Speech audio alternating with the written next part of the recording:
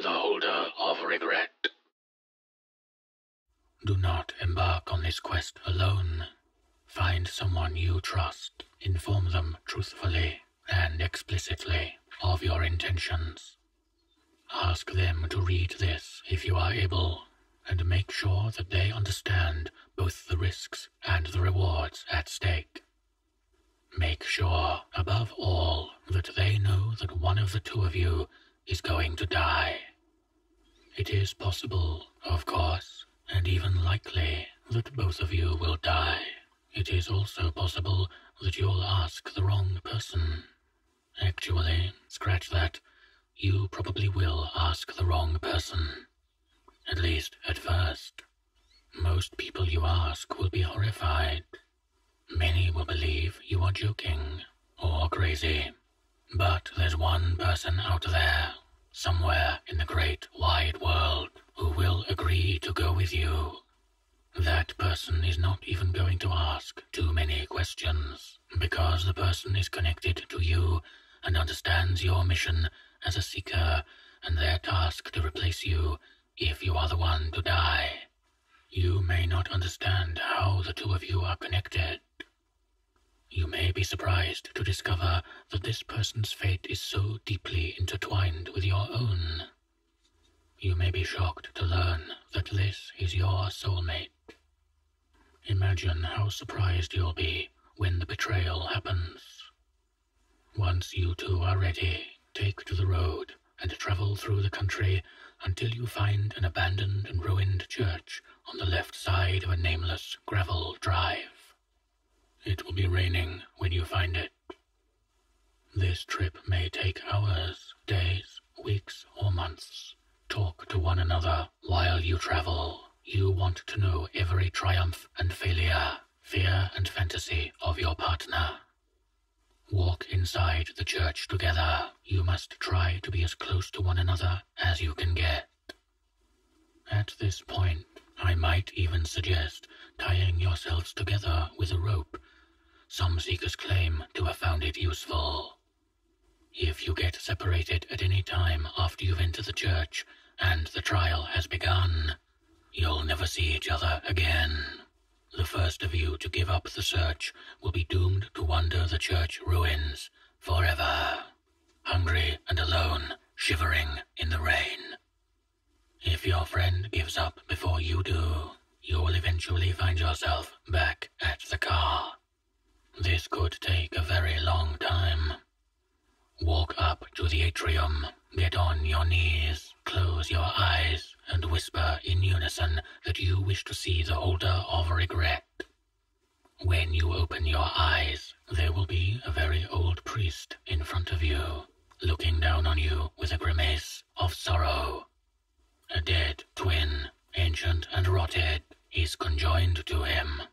Placing his hands gently on your shoulders, he will very quietly ask, "Are you sure you wish to go on?" If you have any doubts, or are no longer sure you wish to continue, tell him so and he'll let you go.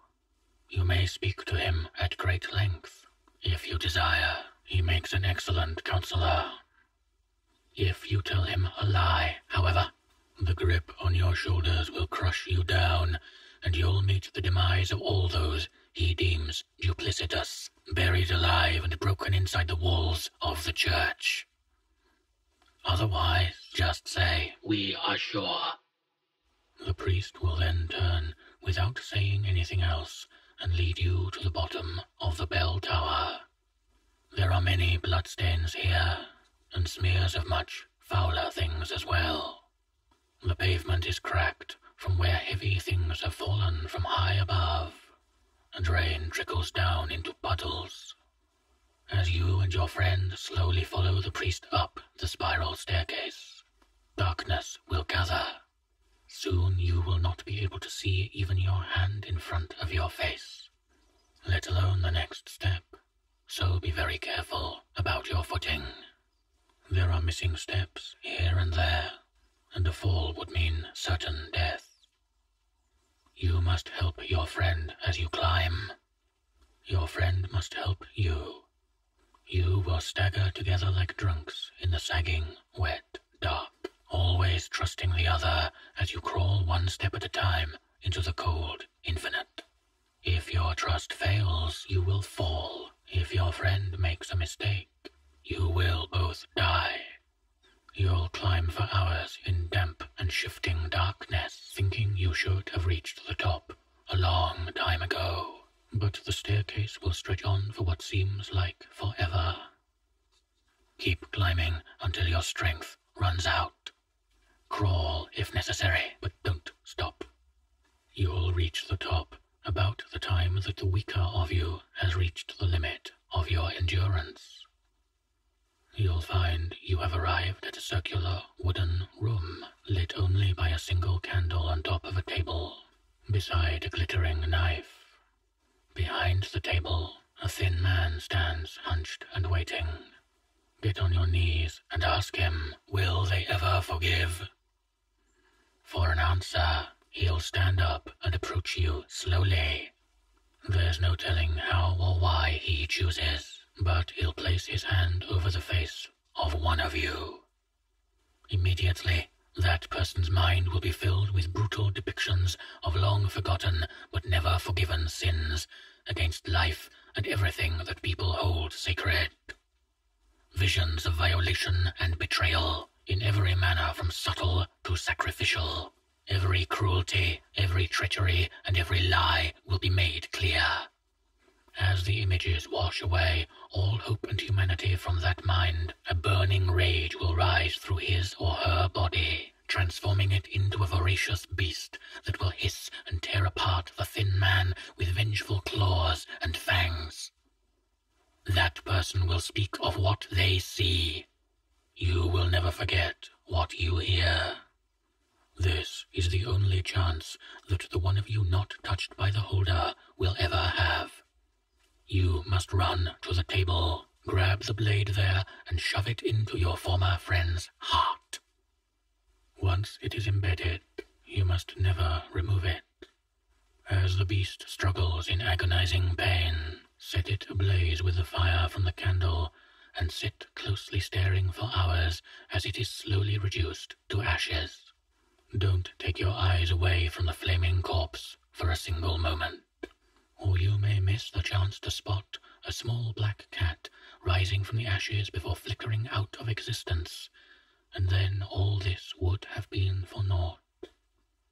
Pull the cat from the flames and run down the stairs and away from the church as fast as possible.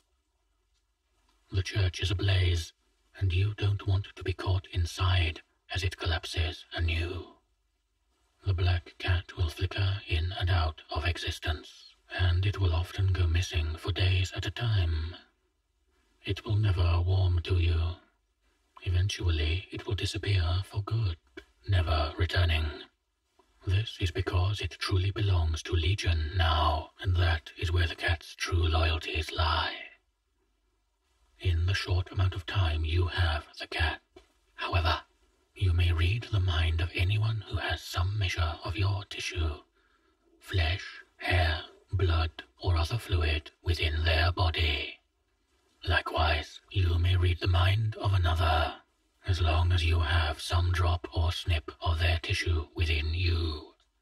Many owners of the black cat begin to collect the nail clippings, hair, blood, and teeth of acquaintances. You will always be able to read the mind of your biological parents and your biological children. This is often deeply unpleasant. This ability will only manifest while at least two of the following conditions are met. It is night, it is raining, you are holding a cat, or some part of you is cut with a knife or burnt by a candle. It will never function while in a church. Every night before you fall asleep, you'll feel the bright yellow eyes of the cat staring at you, accusing you, and you'll wonder every time whether it was your face the holder touched, after all, and whether it was your voice speaking of monstrosity as you plunged that blade into the heart of your friend. Sweet dreams.